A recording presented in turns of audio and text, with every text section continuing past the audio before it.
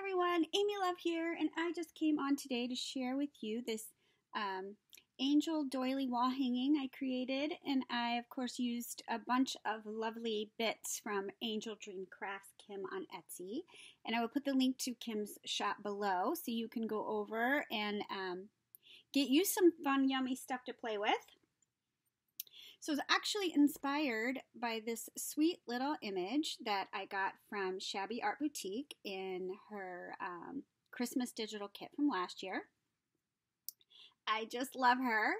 So I started with a doily base, and I got the doily from a mixed pack of doilies in Kim's shop. And then I printed the cute little angel onto fabric. And I had somebody ask me, what I used to do that. And I just used these inkjet fabric sheets. I mean, I've been using them for years. They work fantastic. So that's what I print all my images onto fabric using these. I buy them on Amazon, and you can find the link to my Amazon shop below if you want to get some. But you might be able to find them also at like a Staples or an Office Depot. I'm not sure. But I love them, and they work great. So that's what I used to print her onto fabric. So then I cut out the image, and then I used my sewing machine to sew her down to the doily. And then I took the doily down to my bedside table where I like to spend the evenings sewing, and that's what I did. I sewed her a little dress, and I did sew, where is it?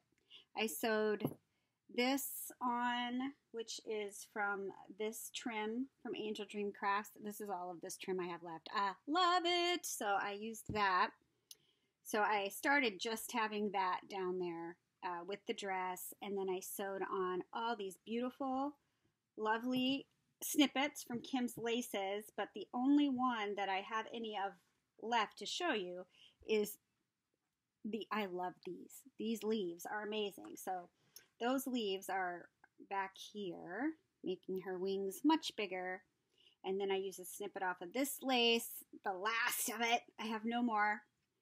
And a couple more snippets here and there of her beautiful laces.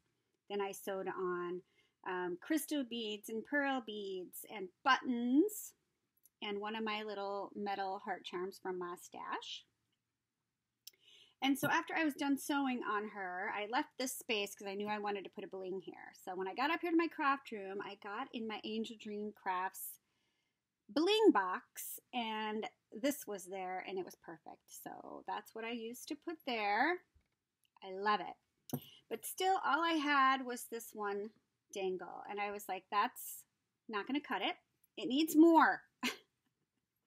It needs more. So if you include this dangle, I think I end up putting 4 dangles all together at the bottom.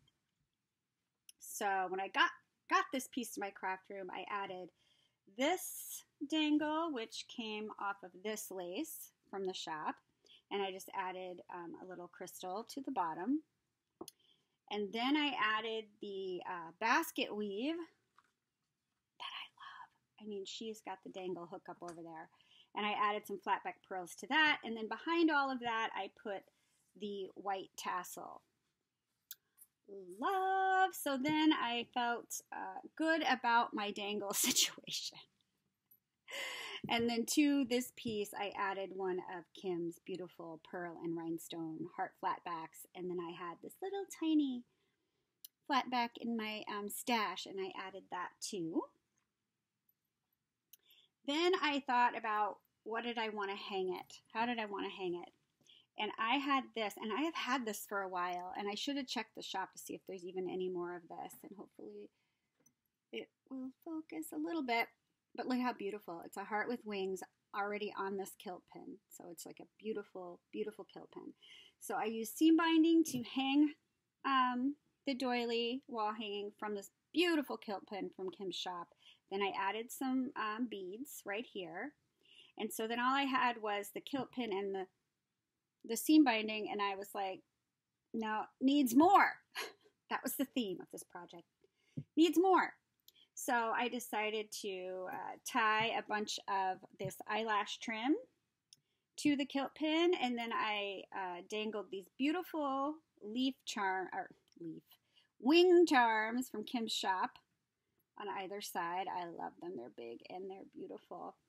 And then for finishing touch, I added my favorite little pink and rhinestone charm from Kim's shop off to the side there. And then I finished off the back just by adding another doily. So I like these to hang back here.